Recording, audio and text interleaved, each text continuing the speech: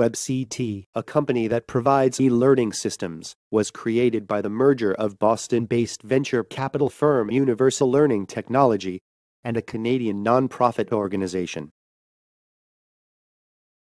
Carol Valloni, who took the position as CEO of the company, used budget planning to harden it to disparate groups. When it is time to set an annual budget like any other company, the heads of each department make their own budgets.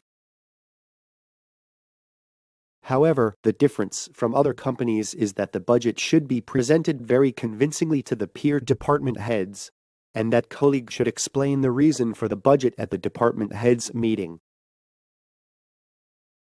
For example, the CTO should represent the marketing department head should represent the management department, and the customer service department should describe the budget of the technical department.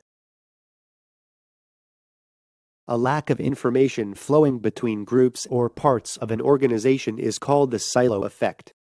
In an organization, the silo effect limits the interactions between members of different branches of the company, thus leading to reduced productivity. This approach that WebCT uses seems very simple, but it is very effective in eliminating the silo effect.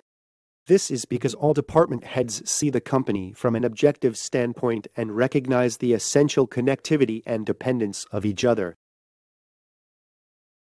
If your company has a serious problem due to the silo effect, please consider using the WebCT method.